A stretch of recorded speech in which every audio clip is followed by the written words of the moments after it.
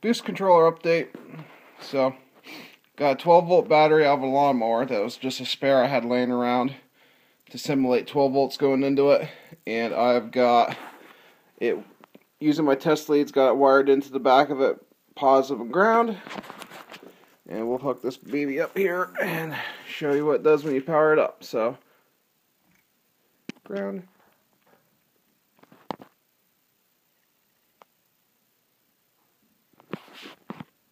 And you take the knob. Try not to lose all my light here. Just turn the knob up for more duty cycle. Or less.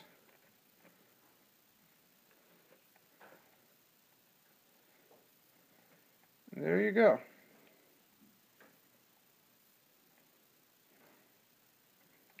And then say, for instance, you want to set it to, well, set it to 50. Then, and you like it there. So you turn the truck power off.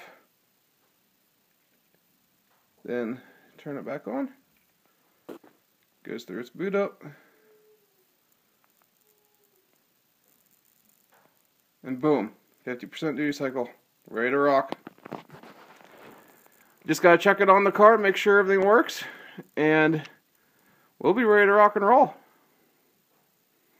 Thanks for watching this update video on the boost controller.